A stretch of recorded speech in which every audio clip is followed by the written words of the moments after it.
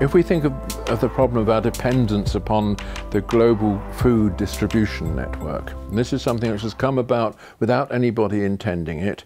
It's come about from the opportunities available to supermarkets and from the hidden subsidies that are offered to supermarkets by governments, free roads, a planning permission that permits them to develop these enormous warehouses. Supermarkets are a kind of scam, really. I mean, they're a fully subsidised form of food distribution, which externalises many of its costs onto future generations without any recompense. And that they are the enemy. But everybody loves them because they can go to the supermarket and get everything you want. You go back to your hunter-gatherer state of mind, picking things off the shelf. You come away with a smile on your face. So it's a big problem, about motivation. But at a certain point, of course, this distribution network will collapse. And this is where we have to start thinking. Okay, how do we bring back that local food economy? The political economies of the future will be essentially local.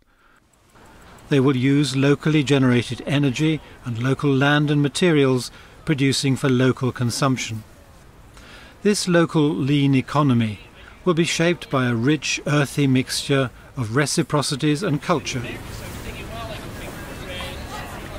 Localization stands at best at the limits of practical possibility, but it has the decisive argument in its favour that there will be no alternative.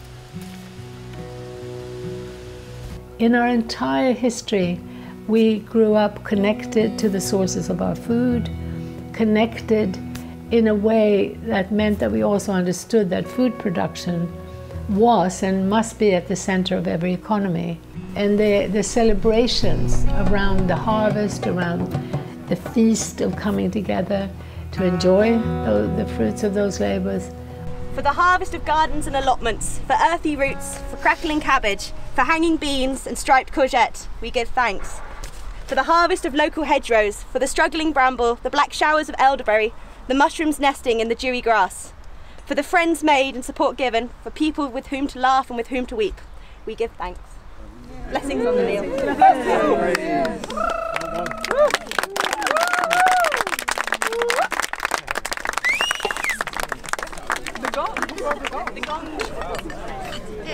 I like the egg in the pot.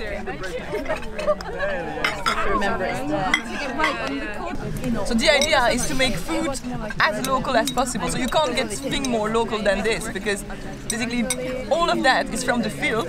Chickens have laid these eggs over there.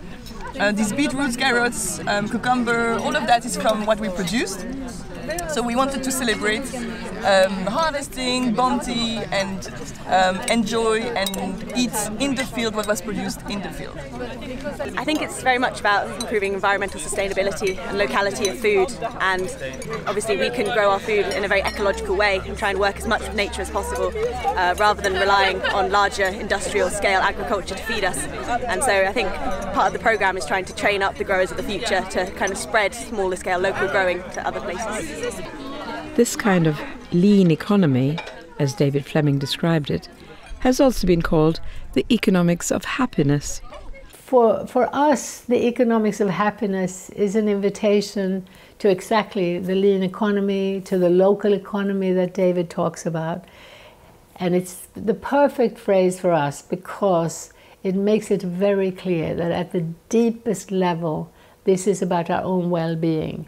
And I believe that today, as people are feeling overwhelmed and depressed, it's incredibly empowering to be able to share a message like David's, that there is a path that we can embark on right now that can, even with the madness surrounding us, start to heal ourselves, our souls, start to help us to connect with life in a way that leads to, that is energizing, inspiring, and hopeful.